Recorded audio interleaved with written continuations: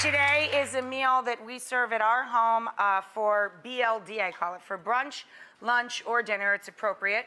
And it's really easy. It's a basic, super easy French onion soup. And I serve it with a spinach salad with a ton of bacon bits and crumbled blue cheese on top. So for the French onion soup, you need to start out with so many onions it looks like the pot is just gonna explode. I like, for every 4 adults, I like 6 big onions, or like a whole sack, 10 to 12 medium onions, which is what we have here on the counter. Now, normally, if you slice an onion, you want to keep the slices, all together and uniform and perfect. You leave the root end on. When it comes to the soup, these are going to cook way down, and I think it's just much easier to cut both ends off the onion.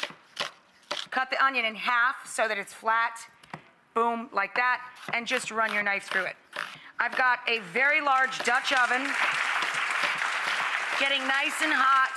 Now, the trick to this is not to let the pan get super hot. You got to cook these onions low and slow, about 45 minutes to a light caramel color.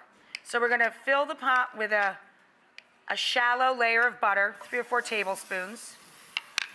We're going to fill the pot, literally fill the pot with the onions.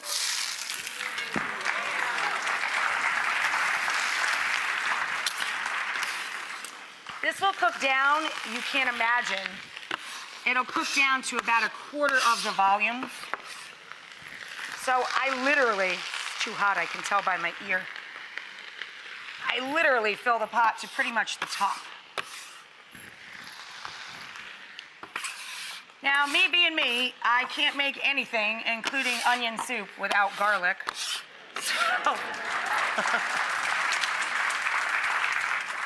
So I cook down my onions with a lot of garlic. And then for me, I like to throw in a couple of fresh bay leaves. Fresh bay, I think, has a much stronger and more pleasant flavor than dry leaves. They last for weeks in the fridge. They're cheap and cheerful. They have them in every produce department. So I'm going to throw in a little fresh bay and a little bundle of thyme, or you could sprinkle in some ground thyme or dried thyme. And then salt draws out liquid. So salting the onions will help them sweat or give up their juices much quicker. So we're going to throw our salt in and then just give this a good stir to try and get the butter distributed. And then stir these occasionally. Again, if they start to brown at the edges, it's too hot. Dial your heat back. And this will take a good 45 minutes. So while that's working, we'll work on the elements of our salad. For our salad, we're going to top it with some crispy bacon bits. So we're going to bake some bacon. A lot of people can't find the slotted broiler pan that even came with their ovens. You can make one of these by taking a baking sheet and putting a wire rack, what you would cool a cookie or a cake on, inside the baking sheet, and all the fat will drip away and the same thing will happen. So you put these in 375 to 400 for 15 to 18 minutes until crisp. This is what's going to go on top of our spinach salad. Meanwhile, we're going to take 1 or 2 slices of the meaty bacon and finely chop this. This is what's going to go into the dressing itself. We're going to make a warm, sweet and savory Dijon bacon dressing to toss our greens in. So you want to take a little bit of that bacon and just run your knife through it and finely chop it. Over in the pan, I took a couple tablespoons or a couple turns of the pan of olive oil for the base of our dressing. I added the very finely minced, meaty bacon. Our onions are looking beautiful. We'll finish our dressing in a moment, but I want to add in our combo of beef stock.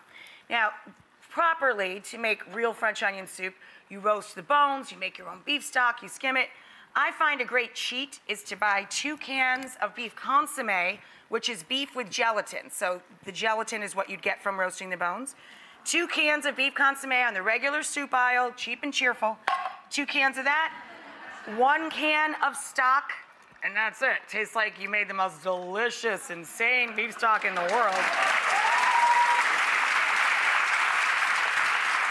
And just let that simmer. Over here, to our minced bacon, we're going to add 1 large or 2 small shallots, very finely chopped. This is for our salad dressing. a little sprinkle of sugar to balance the dressing out. Stir this together. And I've got those shallots pretty finely minced. So you just want to give it a stir and let the sugar dissolve into the dressing. A little salt and pepper, of course, in our dressing.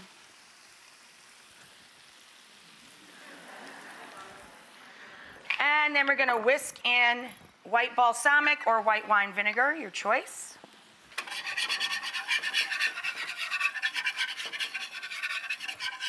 And then I finish this with a couple of fat tablespoons of Dijon mustard. And then we're just going to add the spinach and the mushrooms right down into the skillet to wilt them. So now we need our crouton. Jeanette, did you toast the bread? Hey, buddy. So I like extra crispy croutons. Hang on. I like extra crispy crouton. So I toast the French bread first, lightly toast it. So it's toasted on both sides. And then I top it with a combo of Gruyere and Swiss. Here, I'll do Gruyere, you do Swiss. Make it go over the sides. You want it to get bubbly and stretchy and crispy around the edges. You want to overload these. And we're going to put this on top of the soup. I don't like to put the bread on the soup and then broil it. It gets too mushy. You know, the bottom is just sogged out before you ever serve it.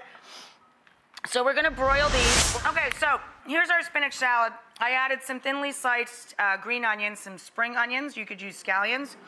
And we've got our just barely slumped spinach, our shaved mushrooms, and our dressing of white balsamic vinegar, Dijon, minced bacon, and shallot.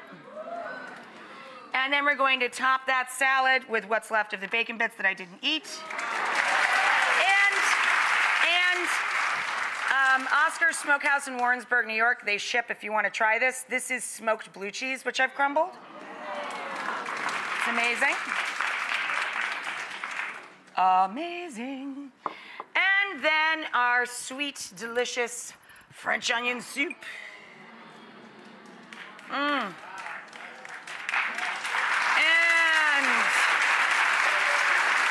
then we need our crouton, right? So now the reason I do the crouton on the side and not broil the bowl is so the bowl isn't like insanely, wildly hot if somebody touches the side, but more so that the croutons can be extra crispy and gooey when they go up on top. They're not like mush.